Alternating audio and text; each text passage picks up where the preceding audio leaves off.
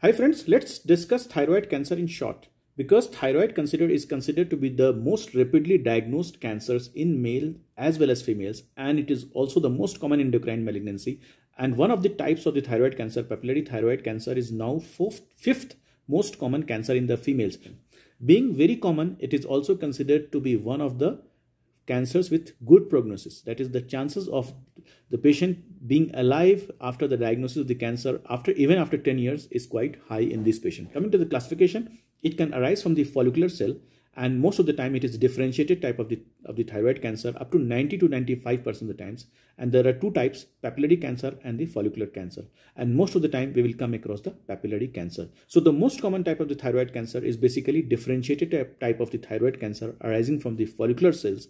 And in the differentiated type, papillary cancer is the most common. There is another type of thyroid cancer which is arising from the parafollicular cells, that is the C cells, which is responsible for release of the calcitonin, and that is the medullary thyroid cancer, which is considered to be found in up to 5 to 6% of the patients. There is a rare type of thyroid cancer which is undifferentiated, that is the anaplastic cancer, and it carries a very, very bad prognosis, with most of the patients dying within 6 months to 1 year. There are some rare types of the thyroid cancer like lymphomas, squamous cell carcinoma, or even metastasis from the other cancers like kidney or breast, which comes to the thyroid gland. Differential type of the thyroid cancer has got some unique features. The unique features are up to 75% of the cases are seen in females. Mortality is associated with sex. Mortality is very less in female as compared to males. Mortality is also related to age. Those patients who are having the cancer before the age of 45 years or 40 years are having very good prognosis as compared when the patient's age is higher. That staging of the disease is related to the age of the patient. Usually we do the TNM staging and we find there are stage 1, 2, 3, 4. But here the staging is dependent on the age. So if the patient is having age less than 45 years of age, so if the patient is having any T1 to T4, any N1, N2, 3, or M0, it is stage 1. While if the patient is having any type of lymph node involvement, but it is M1, it is usually stage 2. In other types of the cancer, usually the patient having metastasis is considered stage 4 disease. But here, in differential type of thyroid cancer, if the patient's age is less than 45 years of age, even the metastasis, single metastasis is considered stage 2 disease. While the same staging changes once the patient has crossed the age of the 45.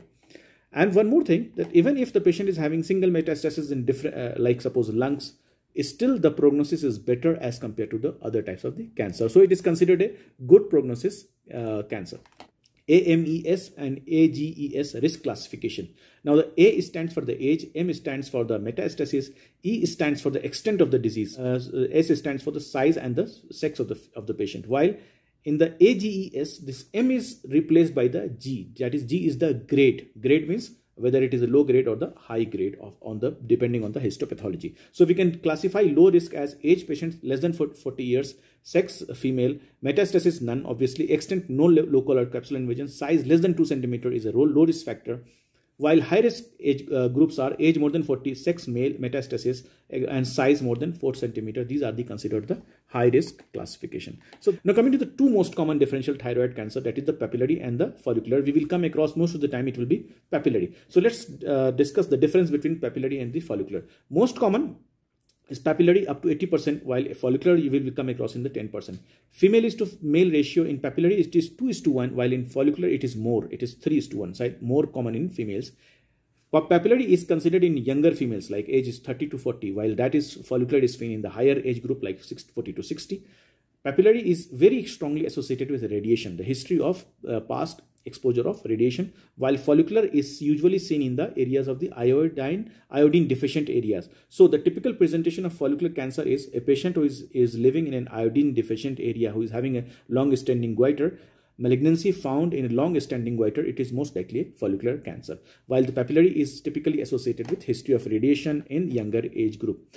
Papillary can be diagnosed with the help of FNAC, fine needle aspiration cytology, while follicular cancer cannot be diagnosed with the help of FNAC, because to make a diagnosis of follicular carcinoma, we need to have the tissue diagnosis. That is why if somebody is having on FNAC follicular adenoma, usually the lobectomy is done. One of the lobes is being removed. Then on the final biopsy, we come to know whether it is a follicular adenoma or follicular cancer. In papillary thyroid cancer, we can find papillary projections, we can find psammoma bodies, orphan any nuclei, and nuclear inclusion bodies, as well as nuclear groving. These are the characteristic feature of the papillary thyroid cancer. Papillary thyroid cancer usually goes into the neck lymph node, while the follicular cancer goes to the distant body metastasis, like the bony metastasis are very characteristic of follicular cancer. Papillary cancer is considered to be having excellent prognosis, while the follicular cancer is not having that much favorable. Still, the prognosis is good, but not as good as papillary thyroid cancer. Now coming to the management can be is surgical, but in the surgical we have different types of the surgery, that is hemithyroidectomy, that is removal of the one lobe, half of the thyroid gland, or we can go for lobectomy, or we can go for total thyroidectomy. So what should we go for depends on the risk factors. If the patient is having low risk features, one can go for simple lobectomy or hemithyroidectomy. But if the patient is having high risk groups, the patient is most likely having an advanced disease, the patient is most likely going to be planned for radioactive iodine therapy in the future. In those patients, one should go for total thyroidectomy. Like if the patient is having tumor more than 4 centimeters of size, if the patient is having multifocal or bilateral tumor, if the patient is having extrathyroidal extension, if the patient's age is more than 45 years, if the patient has a history of radiation therapy, radiation in the past, in all these groups are considered to be high risk behaviors. In these patients, one should go for total thyroidectomy. The advantage of total thyroidectomy is that if we go for total thyroidectomy, we can later on plan for radioactive iodine therapy. While the disadvantage of total thyroidectomy is there is a risk of bilateral recurrent laryngeal nerve injury, and there is also a risk of removal of the thyroid gland. So basically our surgery is basically planned as per the risk factors and as per the need of the radioactive iodine therapy in the future. This is thyroid cancer. Thank you.